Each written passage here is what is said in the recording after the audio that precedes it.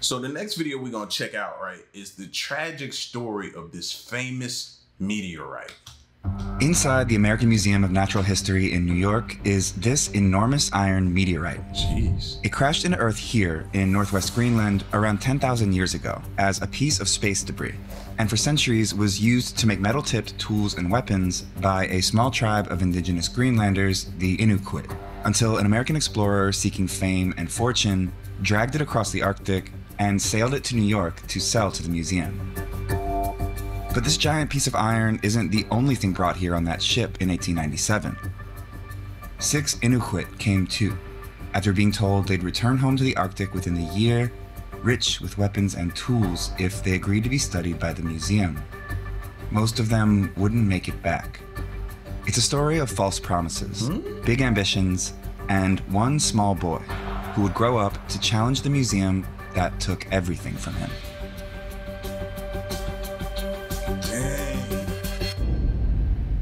The missing chapter. For centuries of human history, pretty much the only way to get iron was if it crashed into Earth from space in the form of meteorites. Like here, where 19 iron pieces, including this dagger, were found in Tutankhamun's tomb, which was sealed centuries before smelting technology developed in Egypt. Ancient Egyptians even had a hieroglyphic symbol for meteoric iron, which translates literally to metal of the sky. Indigenous groups in this part of the world were using meteoric iron too, like the Inuit, sometimes called Polar Inuit, who make up the northernmost band of Inuit. The ancestors of the Inuit first came to this part of Greenland around 1000 AD, and the chance existence of meteoric iron here was a crucial part of making this region inhabitable for humans at all. This area north of the Arctic Circle has always been harsh and extremely remote, but the Little Ice Age, which spanned from the 15th through early 19th century, froze ocean access to this region, making it even harder to reach. The Inuit lived in virtual isolation for centuries, until an expedition led by British explorer John Ross arrived in 1818 and came ashore. When he saw the iron-tipped knives, spears, and harpoons, Ross assumed at first that the metal must have washed up from a shipwreck, until the Inuit told him it came from a nearby mountain. Ross guessed that this iron mountain must be a crashed iron meteorite. They might should have kept that one to themselves. I'd have been like, I don't know where it came from, bro. It's that. I don't know, man. You know what I mean? That might would have saved them. Bad weather prevented the expedition from finding the Iron Mountain, which Ross later described as the most important mineral production of this country. This was the beginning of an increase in trade with European explorers as northern expeditions continued here throughout the 1800s, several of which tried to find the meteorite but never could. By the 1890s, the Inuit had become accustomed to trading with foreign ships for manufactured goods, metal tools, and weapons, and relied less on the meteorite as their sole source of iron. Which is how an American explorer hungry for fame and fortune justified his decision to take it. At this time, the foreigner the Inuit interacted with the most— Y'all notice a pattern in history? Are y'all noticing that? The whole the take part, that pattern. Was this man, Robert Peary. He had come to this remote part of northwest Greenland with one goal in mind: reaching the North Pole. Peary was part of an era of European and American exploration in the late 19th century, obsessed with the parts of the map not yet reached by white people. And in the case of the North and South Pole, not known to have been reached by humans at all. He's considered to be the first non-Inuit to study Greenlandic Inuit culture and survival methods, and throughout his years of exploring the Arctic, funded by his wealthy family and by groups like the National Geographic Society and Brooklyn Institute of Arts and Sciences, now known as the Brooklyn Museum, the Inuit taught Peary how to survive Arctic conditions and how to travel over the ice using sled dogs. They also worked as expert guides, hunters, dog handlers, and laborers during his Arctic expeditions. From a trade perspective, the relationship was beneficial to the Inuit, but it was much more enriching for Peary. While the Inuit got resources like guns, household items, and metal tools from Peary, Peary got furs and ivory from the Inuit, which, along with other cultural artifacts, he would bring back to New York and sell to support his efforts to reach the North Pole.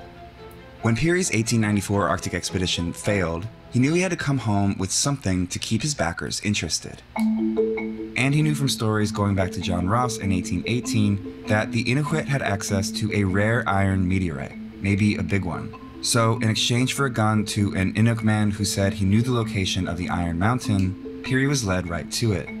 A lot of this history has been lost to time, but what historians do know is that Peary didn't ask permission for what he did next.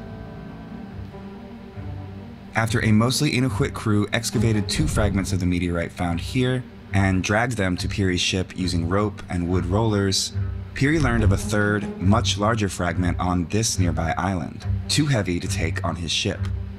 It would take multiple attempts over the next couple of years, returning to Greenland with a much bigger ship and specialized equipment, including heavy-duty jacks and even a custom-built railway, to excavate and then drag this largest meteorite across the Arctic landscape to the edge of the island and finally load the most expensive resource Peary ever extracted from the Arctic onto his ship bound for New York. Careful to frame his interactions with the Inuit as nothing but good-hearted and without coercion or exploitation, Peary orchestrated a few images about his removal of the tribe's local source of iron by staging— I couldn't really tell. Did it look like they were helping him? I gotta go back to that, bro. Like, when they was digging this out, I couldn't tell if those were Inuit people helping him excavate or not. Let's see. The people I'm seeing, you can't really tell. But it looks like that could be possibly their people at the front of the rope right there. You see what I'm saying? I don't know. And specialized equipment, including heavy-duty jacks and even a custom-built railway, to excavate and then drag this largest meteorite across the Arctic landscape to the edge of the island and finally load the most expensive resource Peary ever extracted from the Arctic onto his ship bound for New York.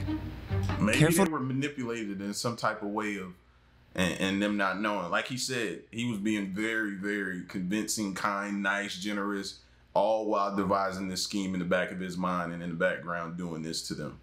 To frame his interactions with the Inuit as nothing but good-hearted and without coercion or exploitation, Peary orchestrated a few images about his removal of the tribe's local source of iron by staging this scene, recreating the, as he put it, ancient practice of mining the meteorite for metal, and captioning this photo of the Inuit who moved it for him as a farewell to the Saviksoa, the meteorite, who Peary later wrote happily did all they could to put into my possession the Iron Mountain of their forefathers.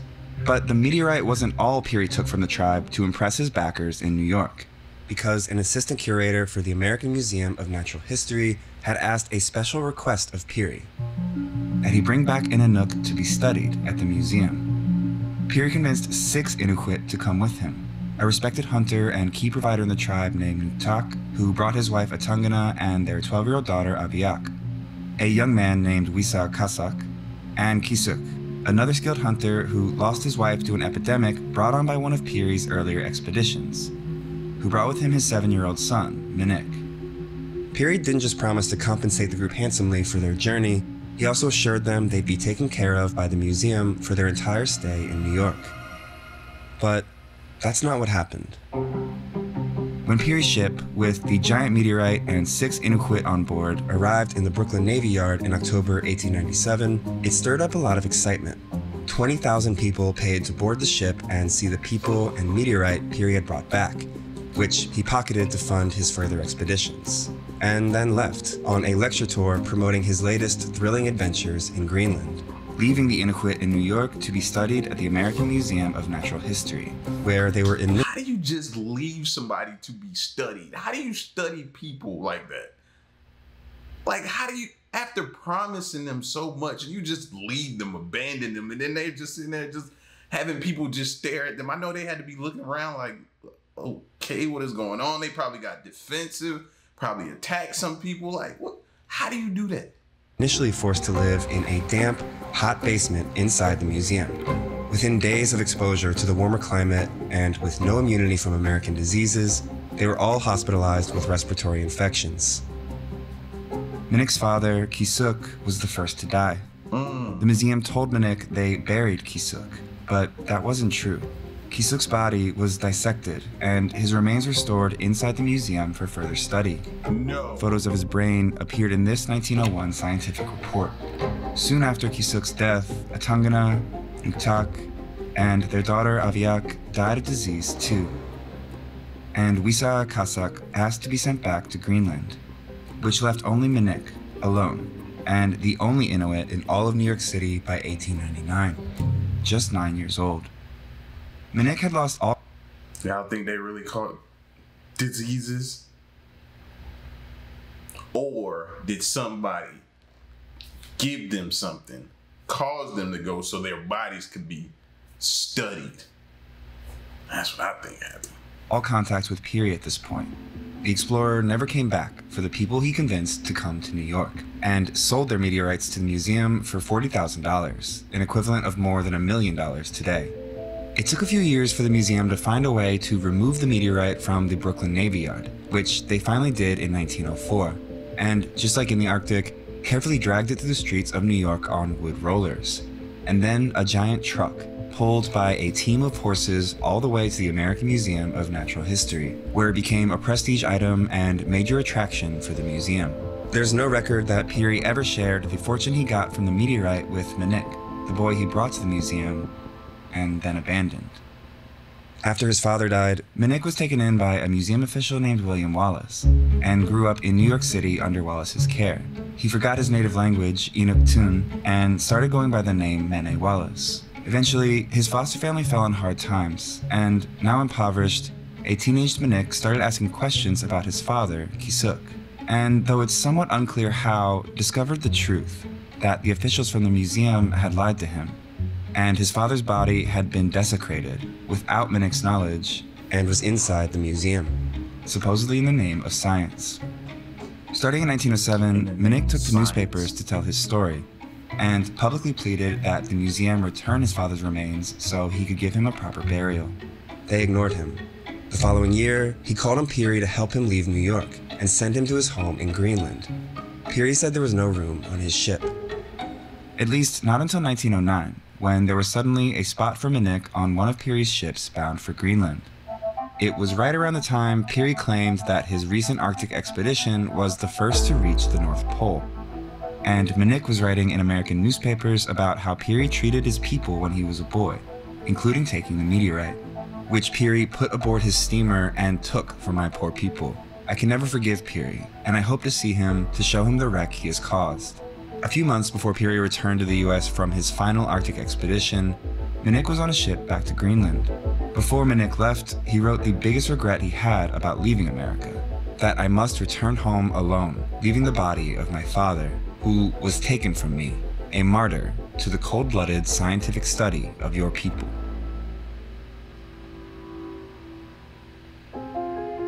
When Minik got home to Greenland, he needed to relearn his native language and Inuit customs like hunting, kayaking, and dog handling.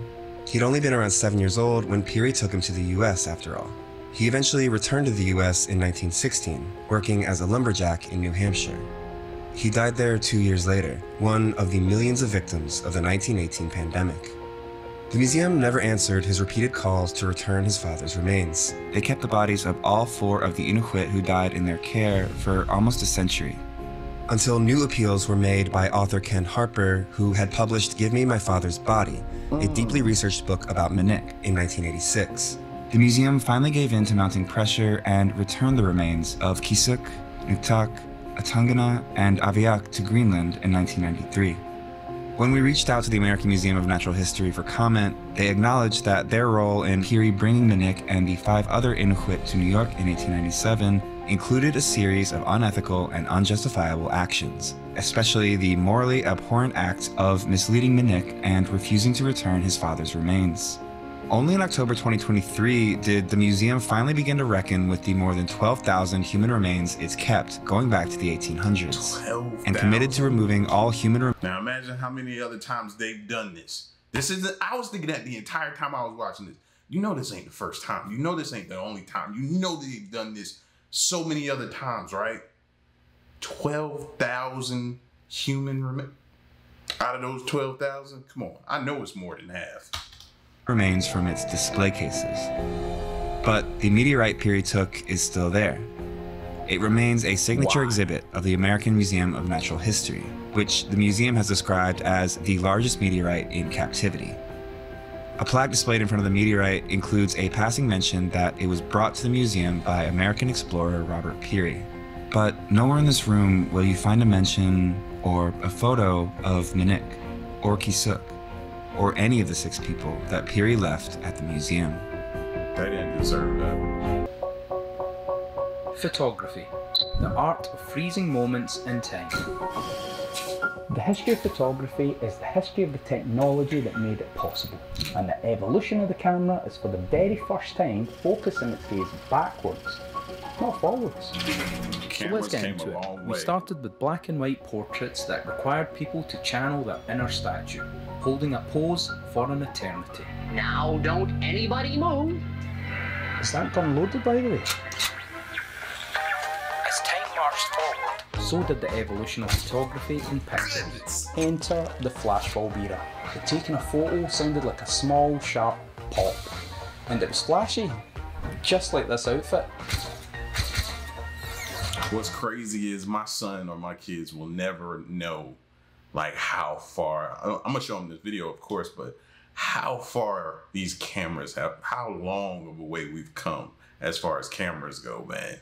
You know, I think I can go back as far as the kind you have to push the little thing to the side, like kind of like winding it up so then you can push the button and take the picture. You know what I mean? Well, what's those like? Then you have to take it to the store to get it developed, different things like that. Like I go back to the little small rectangular ones that you put up to you. I go back that far now. I know some of y'all go back further than that than me, but that's how far I think I go back. Flip forward to a smaller, faster cameras that could capture for all time a short moment, a memory. Enter the vibrant era of the Polaroid, leading the way with instant photography, a limited number of chances to capture the moments as they went by. Then came the digital age where we all became photographers, no longer for the few who could afford expensive kit and had the patience to wait. Our pocket-sized phone studios meet demands instantaneously, and with the advent of digital manipulation and filters, you can get close to perfection every time. Suddenly, everyone became a selfie connoisseur. This looks quite nice, quite a strong neg. But what about waiting? What about those magical minutes of anticipation? That's the first time I take a picture of a dog. Is it? Oh, let's hope it's a good one. When the promise of what might have been captured was more satisfying than mindlessly tapping a phone screen. A new era in photography begins. Polaroid was the OG of instant photography. It was wildly successful at its peak in the 1970s with millions of sales. It was simple, it was all plastic, it was fab.